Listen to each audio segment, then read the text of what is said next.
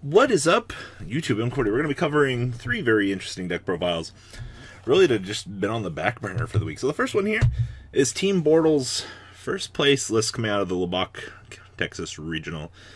Yeah, so if you guys haven't checked out our boy Team Bortle, link is going to be down below. Please do go subscribe to his channel and, you know, show some love to the man. He's just starting to get his subscriber count rolling in.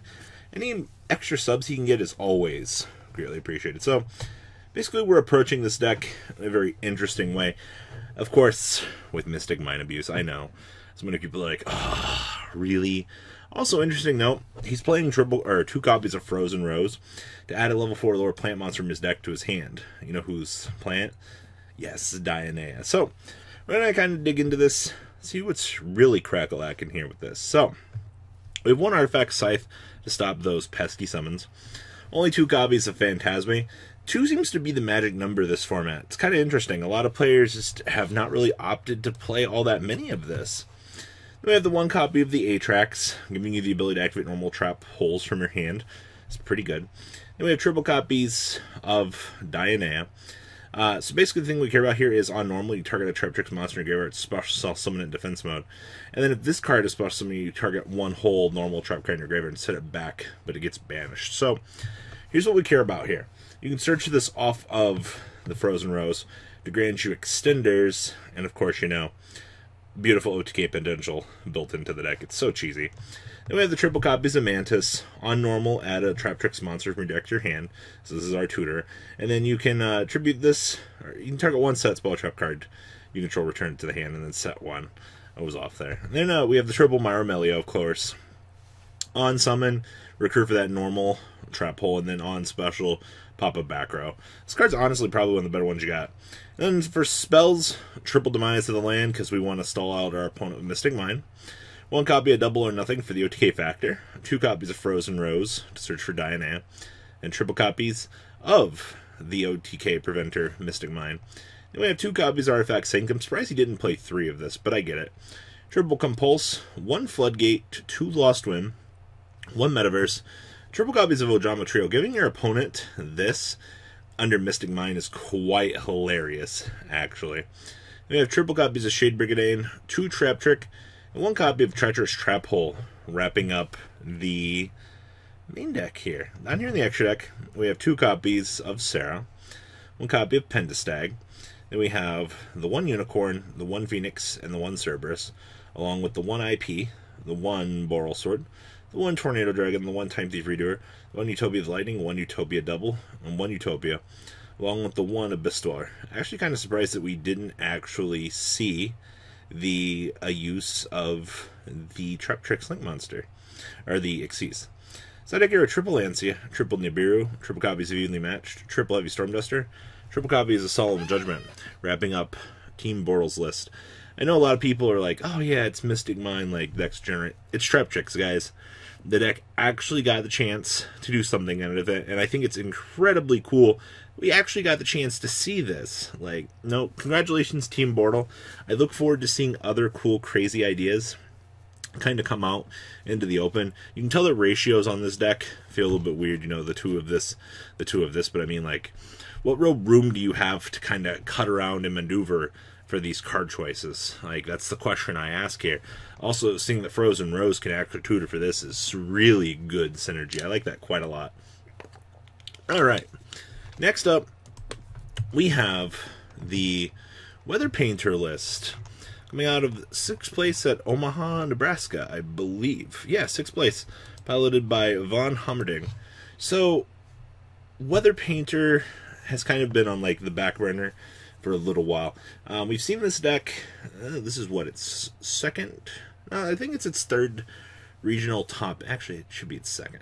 It's either the 2nd or the 3rd regional top 8 for this, actually, which is incredible, you know, seeing that this deck actually does well. And honestly, 6th place is nothing to really scoff at. Like, it's really good.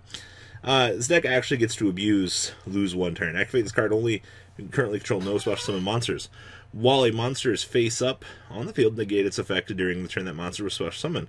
When an effect monster is special summoned in attack position, it gets to go to defense mode. Literally, lose 1 turn. So, we have triple copies of Ash Blossom and Joyous Spring, 1 copy of the Weather Painter Aurora, 2 copies of Weather Painter Cloud, triple copies of the Weather Painter Snow, and then we have the 1 copy of the Weather Painter Sun, triple copies of the Weather Painter Thunder. That's all you need. That's your monster lineup. Spells, we have 2 copies of Pot of Duality, triple copies of Pot of Extravagance, 1 copy of the Weather Rainy Canvas, and we have triple copies of Snowy Canvas.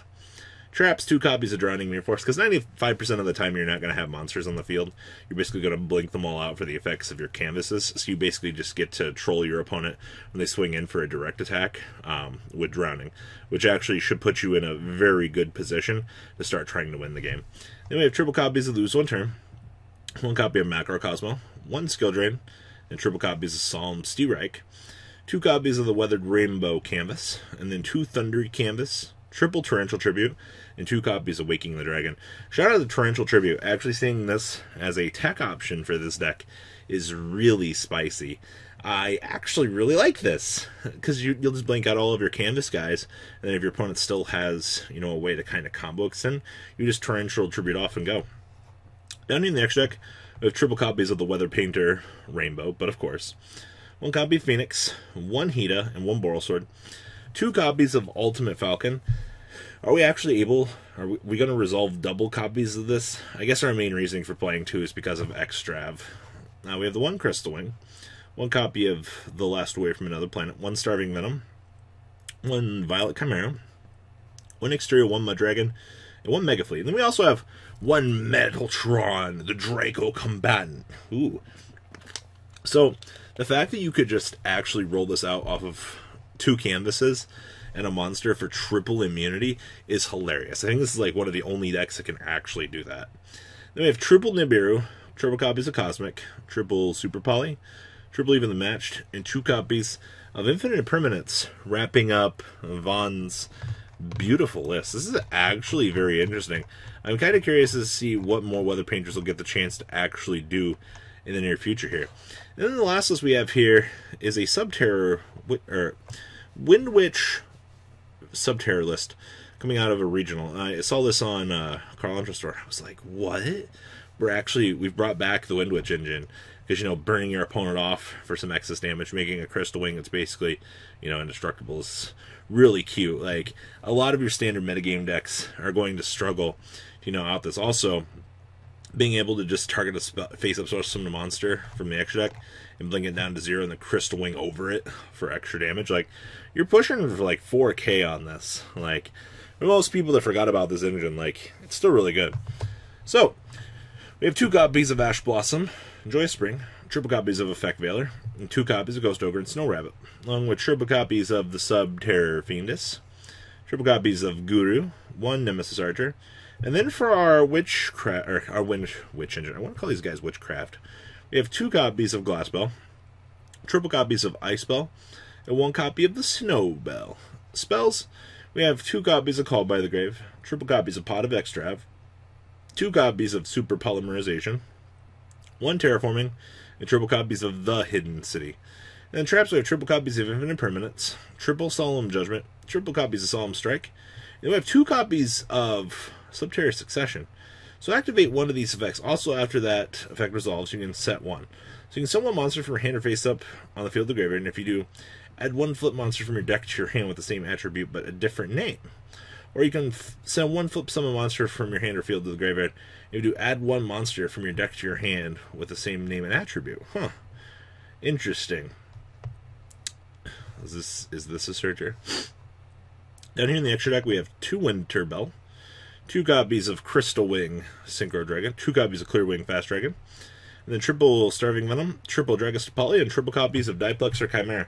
Diplexer Chimera, for those of you that are like, oh man, this card doesn't seem good, you can Super Poly this against Marincess and just get free value. Like, card is so good. Side deck here we have triple Pancratops, 2 copies of Ghost Spell, triple copies of Nibiru, 1 copy of Super Poly, triple Evenly Matched, and Triple Cop Beats of Heavy Storm Duster, wrapping up this chunk of deck profiles.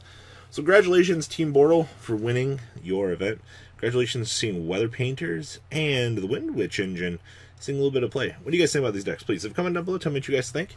Well, guys, I'm out. The ride never, well, truly ends. Thank you, patrons. Without you guys, I don't know what I'd be wearing in these videos. I might be a Truffle Shuffle incident all over again. Guys, please also check out VanCole40 for some awesome Vanguard content. Some other interesting stuff you might find up here on the left or in the description as well. Thanks for watching.